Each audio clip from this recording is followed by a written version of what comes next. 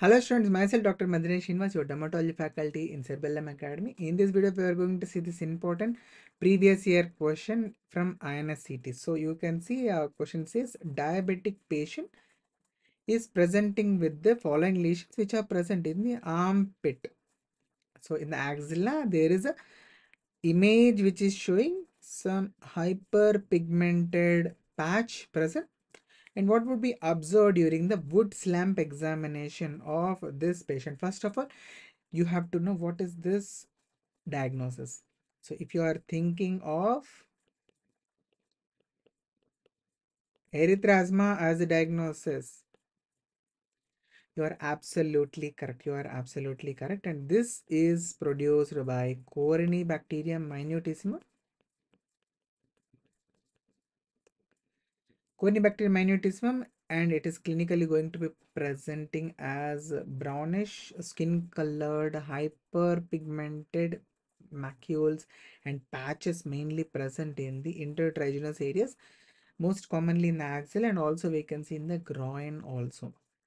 So what will be the symptoms because of this condition? So please remember, it is absolutely asymptomatic condition. So now you might be wondering, if it is asymptomatic, why is the patient going to come for consultation to a dermatologist?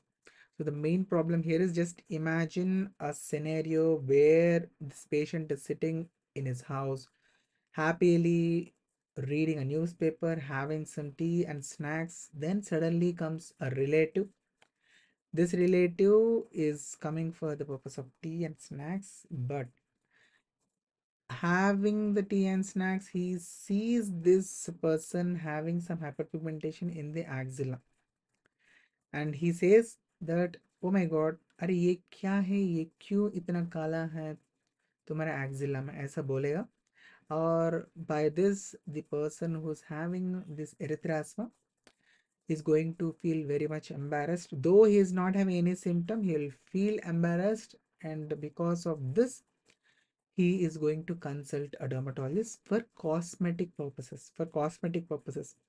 Then what do? We have to confirm the diagnosis. For confirmation, we dermatologists take the help of this wood slump, which in the case of erythrasma is going to show coral red fluorescence. It is going to show coral red fluorescence, and with the help of this, we can diagnose this condition, and we can treat it with the help of topical antibacterials, and also azoles. Topical azoles can also be used to treat this condition. Okay, that was about erythrasma. Now coming to the rest of the other fluorescence colors which are mentioned, what is the diseases in which we can see this? So in P. versicolor, remember pityriasis versicolor, yellow fluorescence will be seen. Blue fluorescence is seen in tinea capitis. Tinea capitis. Do you remember this? Green fluorescence is seen in the case of Pseudomonas infection. It is seen in Pseudomonas infection. And in this picture, you are able to appreciate the coral red or coral pink fluorescence seen in erythrasma.